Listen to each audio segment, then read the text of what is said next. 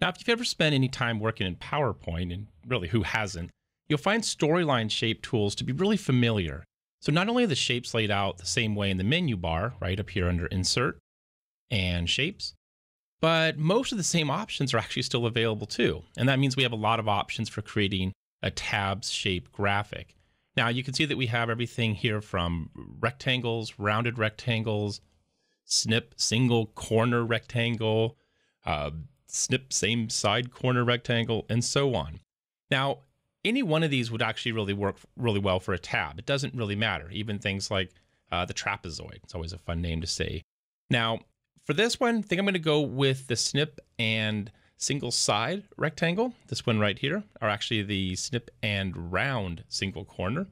And to do that, we just want to select it and we get the insert cursor. So just click and drag to draw out your first graphic.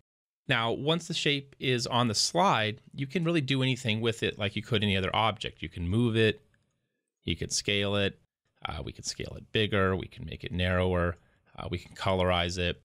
But one of the things that you'll also notice with some of the shapes is anytime you see these yellow diamonds, right? It means you have some additional properties for modifying the shape.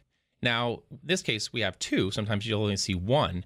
But what this means is that we can control and edit our shape beyond just basic sizing and scaling. So in this case, we'll do a couple things. Going to reduce the corner here, right? Just so it's not quite as round. And we'll actually increase this angle of the snip. But anytime we want to adjust these, right, to reduce the angle, we just drag that diamond to the right and drag the other diamond to the right to increase the roundness.